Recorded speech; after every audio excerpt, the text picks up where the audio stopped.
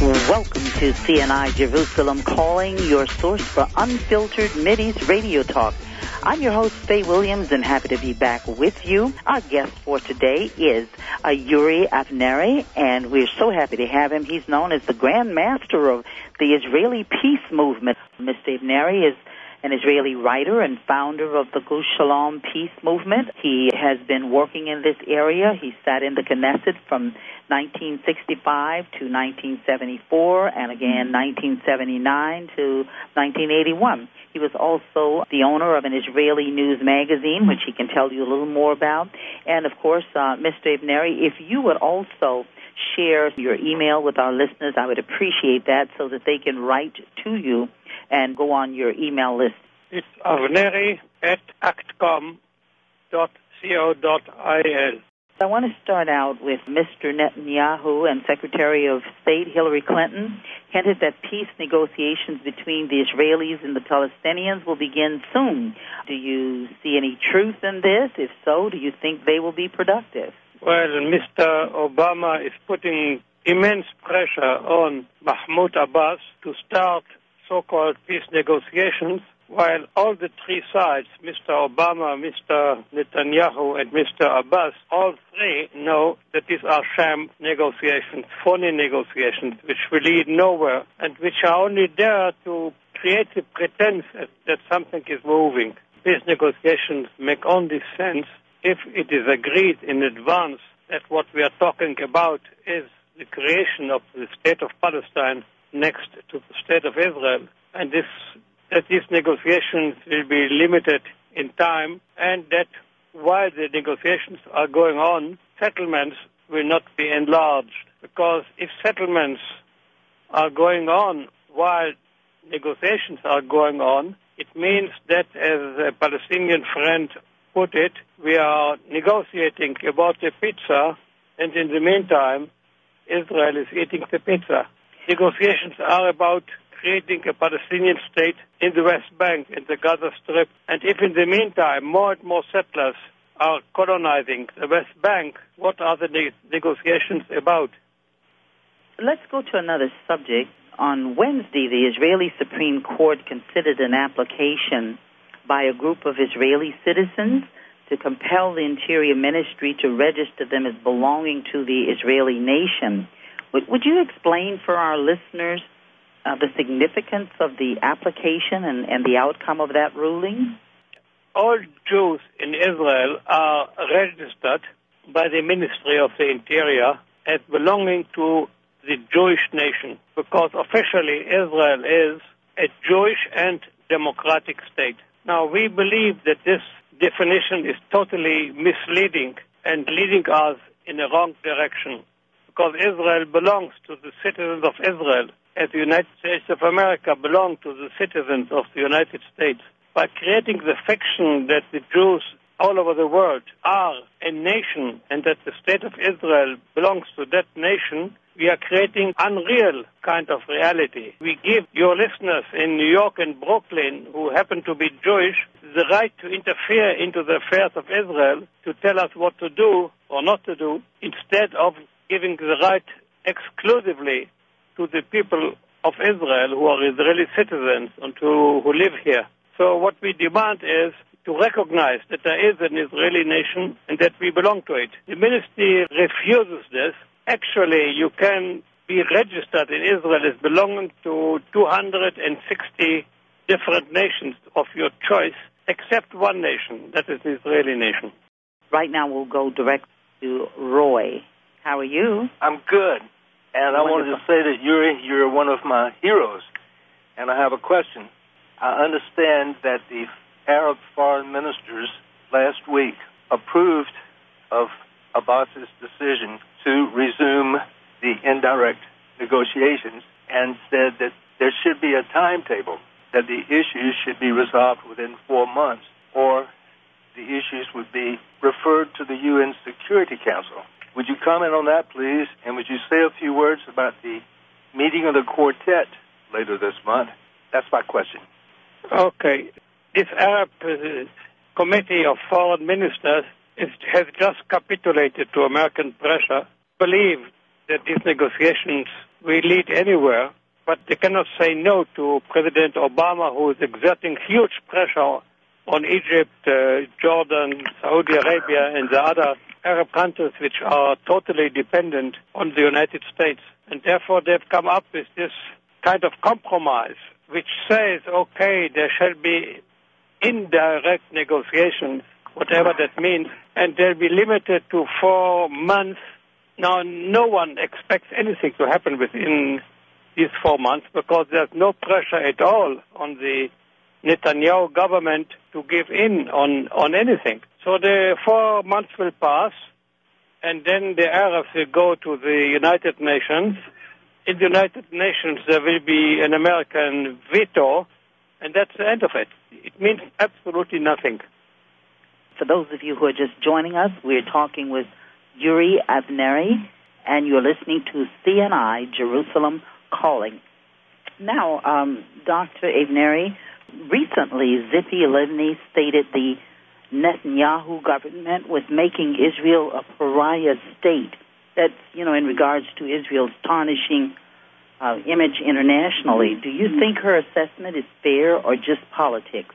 Well, Israel's situation in world public opinion is obviously deteriorating, especially since last year's war in the Gaza Strip. But this is not really causing much anxiety because in the foreseeable future it will not have any practical negative results for the government of Israel.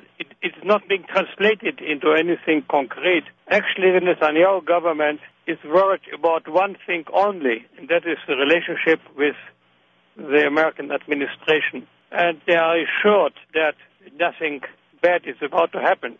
When Mr. Obama was elected, there was a lot of anxiety in the right-wing circles in Israel that Mr. Obama, having been elected in such a big way, would start to exert real pressure on Israel to stop the settlements, at least. What actually happened was that Netanyahu stared him down, and Mr.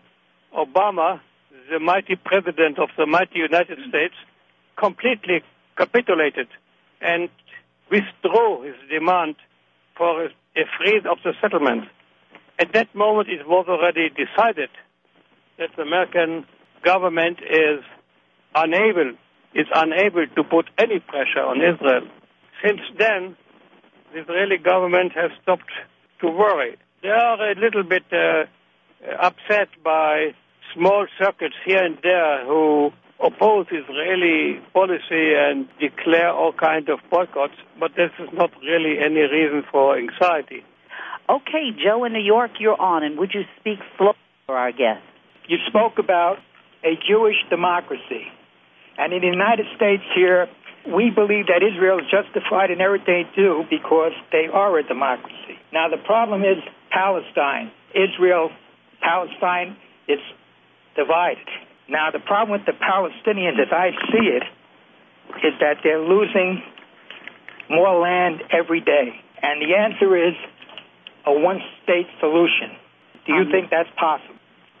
Well, if you ask me about the one-state solution, my answer is there is no one-state solution. The one-state solution is an exercise in escapism.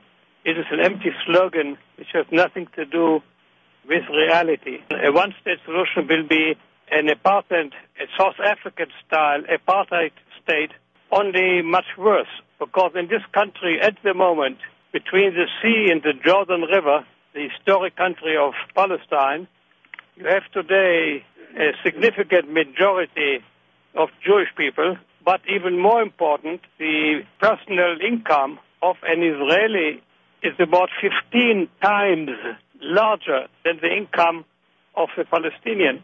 There's a huge disproportion between the Jewish population and the Arab population, and living in one state would only mean a state completely dominated by the Jewish side, which will be settled all over the country, and there will be a creeping ethnic cleansing of the country because a lot of Palestinians in such a situation will emigrate. It's a totally misleading solution. What we need is to create a state of Palestine next to Israel. That is what the Palestinians want. the vast majority of Israelis want to live in an Israeli state, and the vast majority of the Palestinians want to live in a Palestinian state. That is a realistic solution. It is accepted by the whole world, and I don't see any reason to give it up. Those of you who are just joining us, we're talking to Yuri Avnery, and I'd like to go to another question, Mr. Avnery. I note that there are many historical sites in your nation, and recently there's been some renovation going on with your historical sites. Would you tell us a little bit about those? Yes, that is another little step of spiritual annexation, I would say.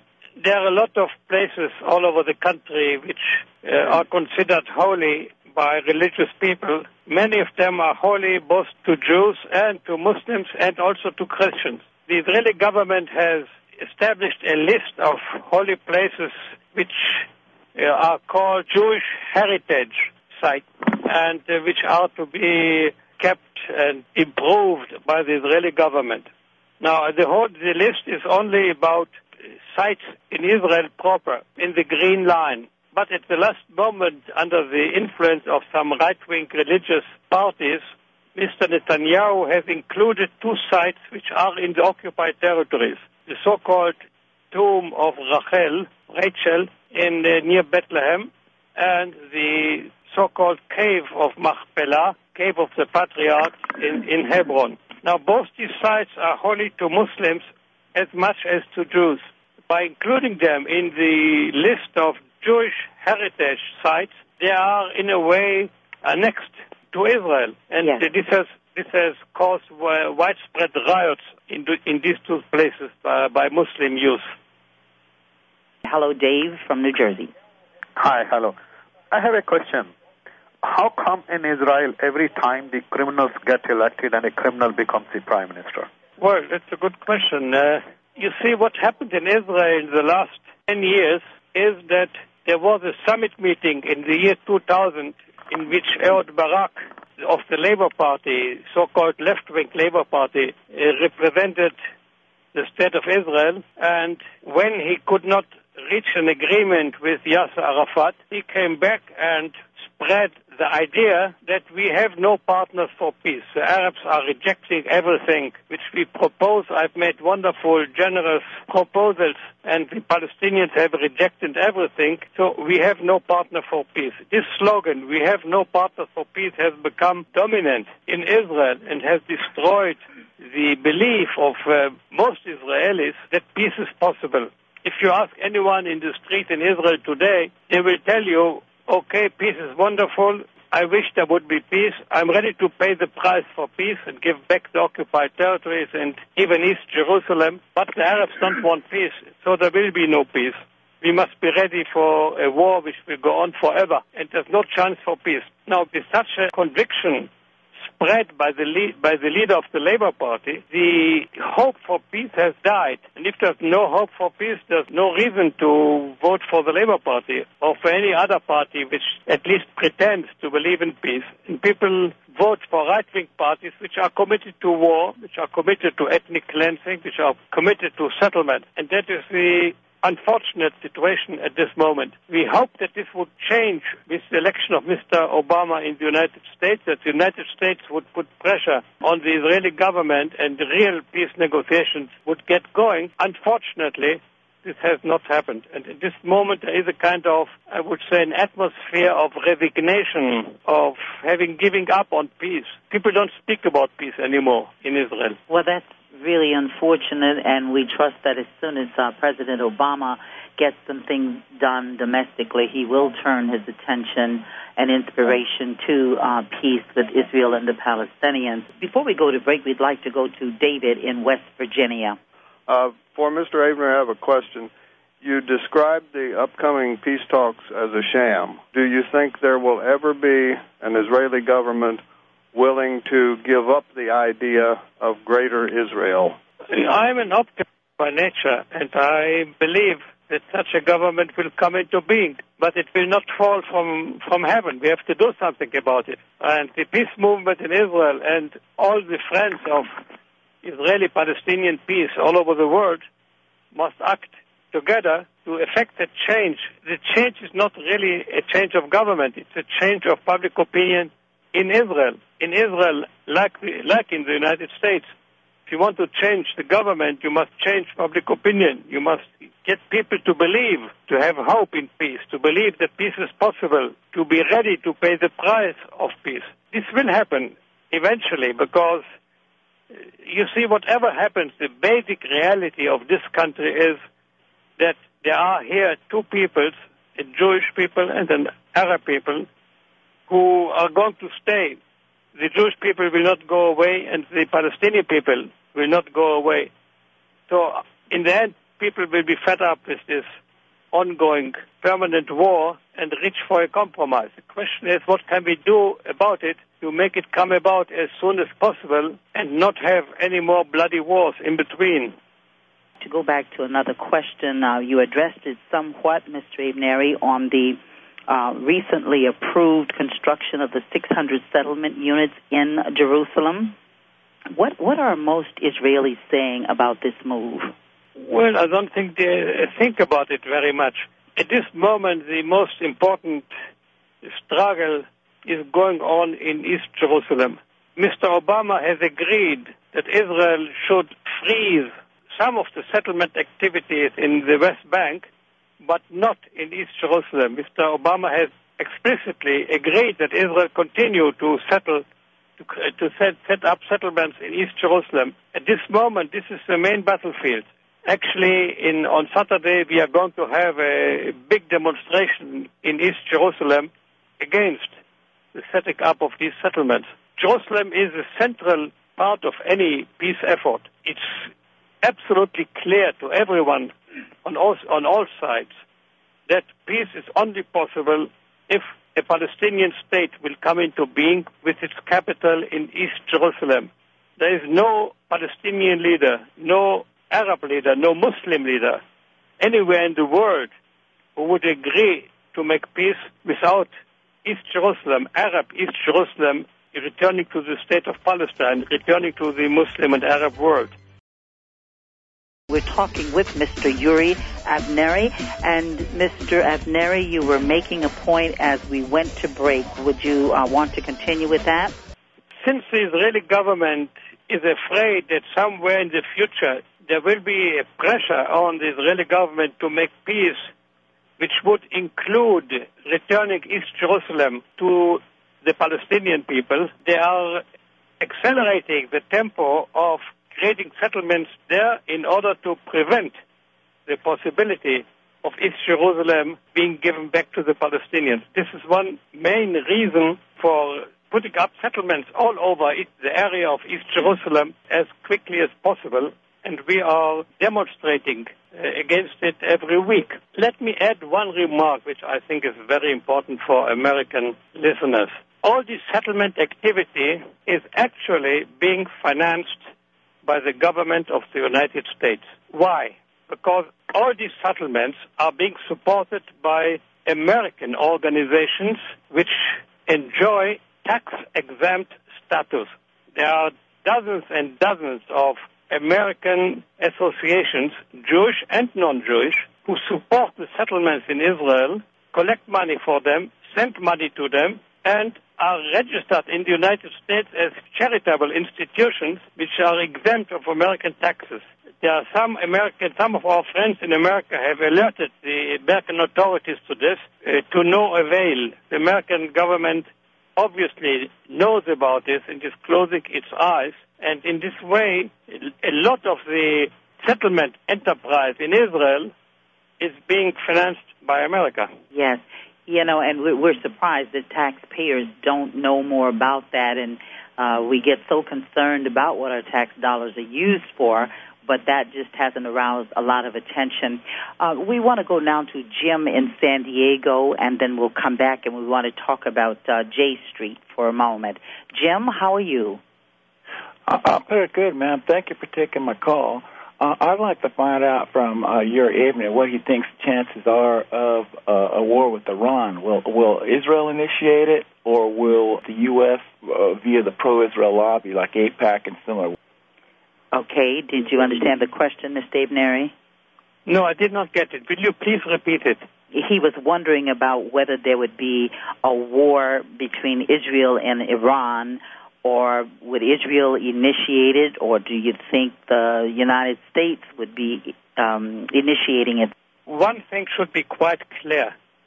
Israel has never made a war without the explicit or implicit agreement of the United States. Israel cannot make any war without the agreement of the United States. Therefore, if the United States wants Israel to attack Iran, then this is possible. Frankly, I don't quite believe in it, because there can be no Israeli war with Iran in which America will not be involved. What would happen would be a catastrophe for the world economy. The first thing the Iranians will do if attacked will be to close the Strait of Hormuz, which is 20 miles wide, into which much of the oil of the world is flowing. Not just the oil of Iran, but also of Iraq and of Kuwait and of Saudi Arabia. It would be an immense thing. It would not be a small little operation concerning some Israelis and some Iranians. It would be a worldwide conflict. What I think what is happening now is that the American administration is using Israel as a stick to threaten the Iranian regime, but my guess would be that nothing will happen on the military Okay.